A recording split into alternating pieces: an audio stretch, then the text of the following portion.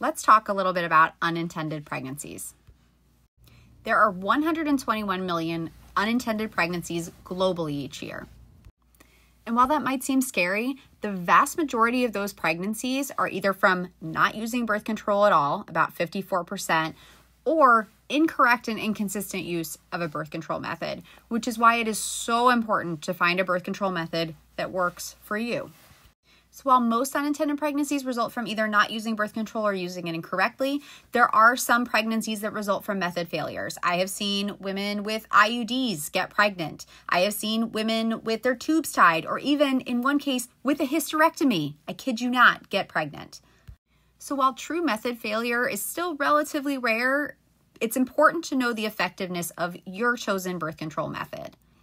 And so what does effectiveness look like in real numbers? So for women not using any birth control, over on this side, of 100,000 women, 85,000 are going to become pregnant within 1 year not using anything, which again, this is where most of the unintended pregnancies come from. Of women using birth control methods with typical use, meaning sometimes getting it wrong, withdrawal is going to be a much higher number since that has a lower effectiveness. Condoms, also relatively lower effectiveness, so 13,000 women in 1 year will become pregnant out of 100,000. And then as you can see, the numbers go down from there as effectiveness goes up. For the pill and natural cycles, it's around 7,000 women per year. And then for the IUD, it's 1,000. So again, unintended pregnancies are more common than you might think.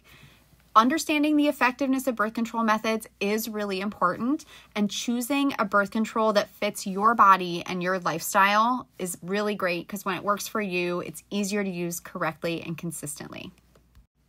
I hope you all found that helpful, and until next time, happy cycling.